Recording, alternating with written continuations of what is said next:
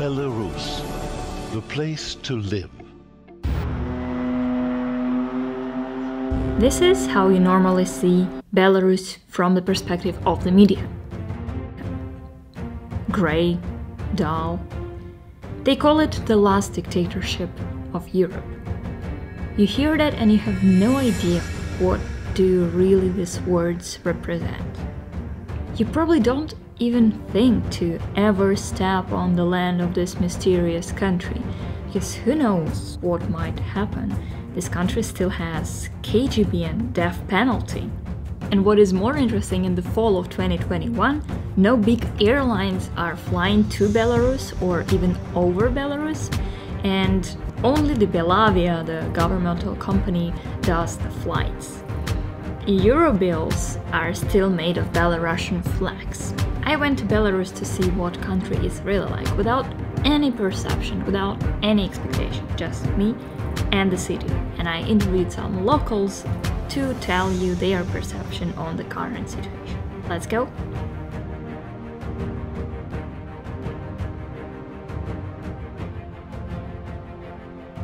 Belarus is often called the last reserve of socialism in Europe, and many people arriving from this country say, wow, it's like I've been to USSR. Still, there are pompous casinos which coexist with all of the Soviet symbolism, and going through the streets of Minsk you see these placards which are saying that our farmers and our agriculture is the basis of our country. And on the other hand, you're seeing the brands, you see McDonald's, you see all of this Mercedes-Benz scrolling through the streets, and you feel bizarre. If you come to Minsk by train, the first thing you will see will be the gates of Minsk. Two towers that are meeting you and opening perspective to the massive avenues of the capital. And you feel like you're a really small human entering a really huge world. This pulsating white center of Minsk was built after the war as a single utopian project in the Roman image and likeness. It was planned as an ideal place to live, a real city of dreams. The socialist dream didn't happen, but the majestic, austere development has become the hallmark of Minsk. Lenin Square, the main post office, the gates of Minsk, the Palace of Culture and Trade Unions, all these buildings, together with the main avenue, make foreigners wonder how powerful and grand Minsk is. But it wasn't always like that. Minsk was almost completely destroyed during the Second World War, and it had to be rebuilt to suit Stalin's vision of a great city. Here is the propagandistic video that tells it all.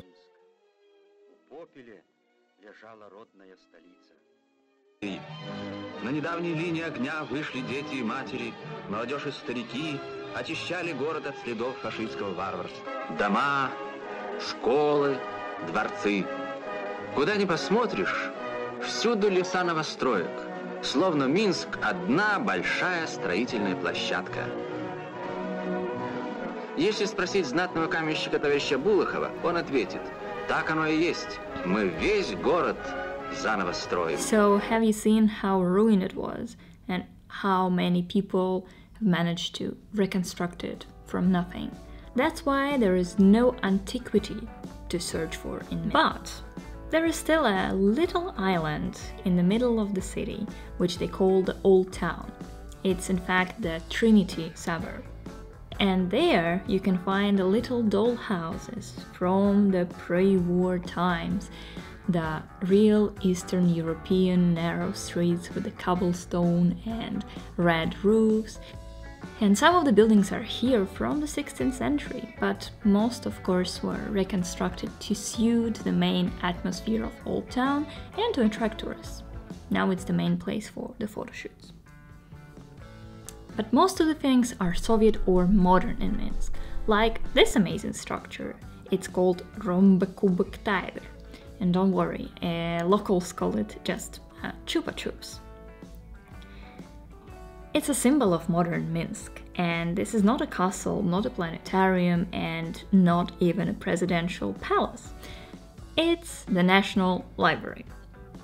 And previously this was a a swamp, like most of Belarus, and once the authorities of the Republic came up with an idea to build something that is definitely not in other countries. The building was finished in 2000 and cost $200 million. Funds for the library were not provided by the state. They were collected from all residents of the country. Depending on the positions, the amount ranged from $5 to $30. And how do you like this state initiative? Would you participate? There is a convenient observation deck on the top of the library, and there are 9 million books stored inside. Climbing to observation deck, you realize that Minsk stands directly in the middle of the forest, which is quite surprising. And it's not even clear to you, is it a huge park in the city or just a city built right in the forest? In fact, Belarus has no mountains, just forests and swamps, and the highest mountain is 300 meters, it's called Dzержinskaya Gora. Even if you go to one of the first districts built after war, you still don't feel like you're in megapolis, you feel like you are more in the little town. It's called Asmalov. It's a quiet neighborhood right in the middle of Minsk. It's a two-story 1940s development surrounded by green trees, and it's been struggling in the past few years for the survival. It was the very first residential neighborhood in Minsk, built immediately after the war, and you will not find another such quiet and secluded place. Walking here is even cooler than in a park, because you can see the drying clothing, you can see kids on playgrounds, and it feels like it's a real village.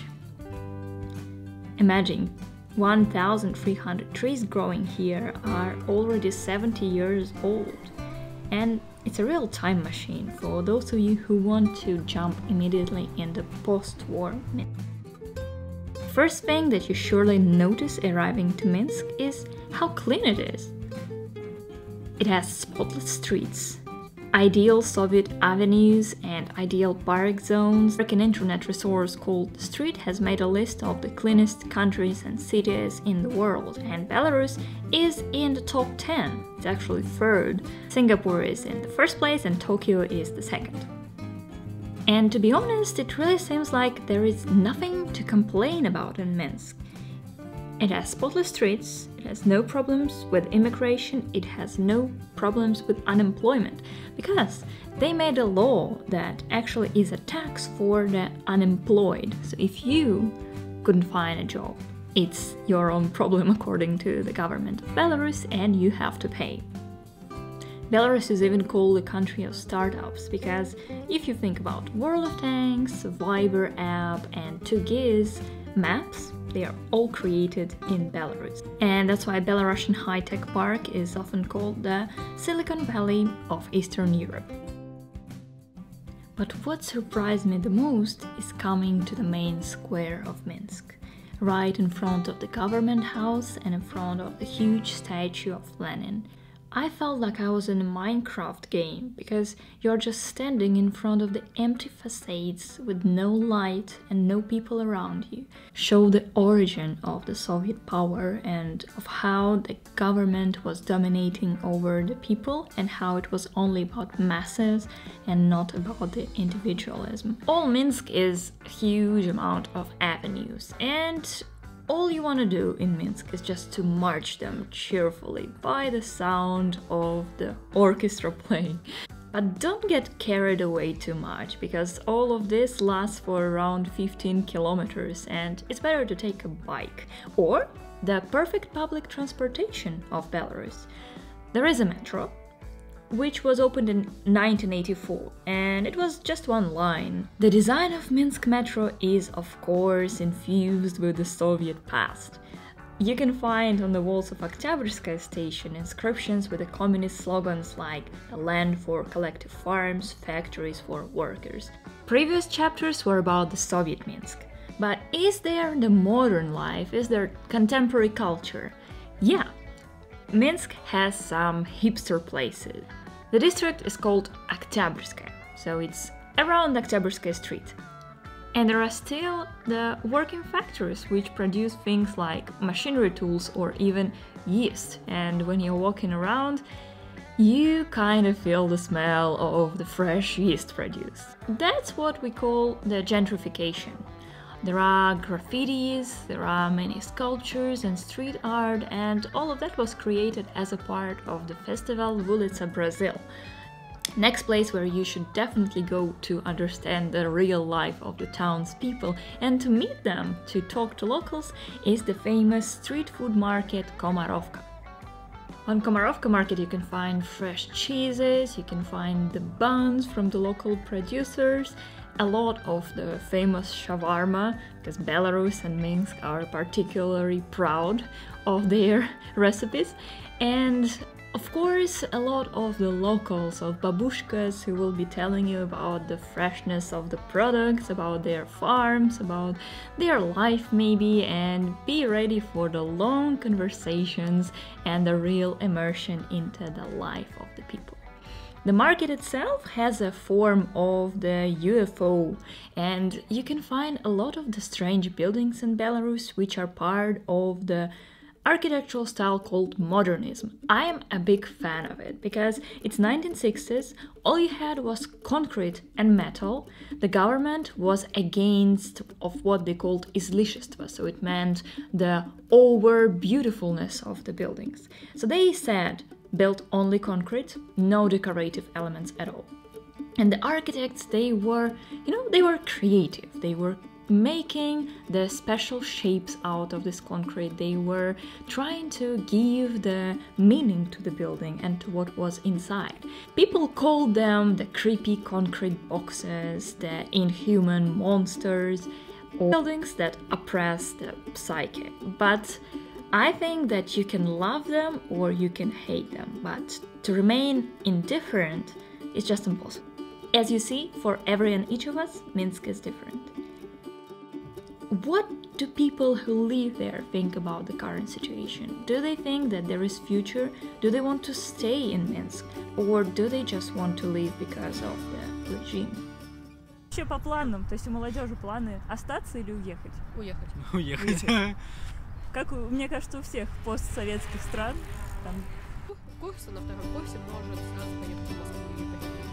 Вот. Потому что там лучше учиться, чем тут. Я не знаю почему так, но зарплата там выше, да. Особенно в Москве. Ну, то есть привлекательно, потому что зарплата, развитие и все такое. Да? Карьеры в разных сферах. Я художник вообще-то. Вот, да. И мне придется остаться в Беларуси. Но здесь я хочу в Питер. Арт-средой как-то вообще, да? Было классного от местных. За людьми добрыми, чтобы людей... Да. Есть мальчики красивые, девочки. Все красивые. Школьнику. В общем, это новый школьник. Класс. Не хотите конфликтации с этим и не подсаживайтесь с людьми и не говорите там что-то. Мне кажется, вы обзываете. Я здесь учусь на стоматолога. Ух ты! Да. Класс, да. То есть идти на немигу. Да, ночью лучше. Именно ночью. Да. То есть что самое любимое вообще здесь, в Минске, такого есть? Общага. Да. Родная общага, вот реально. Наши люди, да, Минск это получается люди. Ну и я заметила, что природа, да, тоже. Что-то такое есть. парки. Да. Здесь очень много парков по сравнению с другими городами. Такой спокойный и классный, да? Да.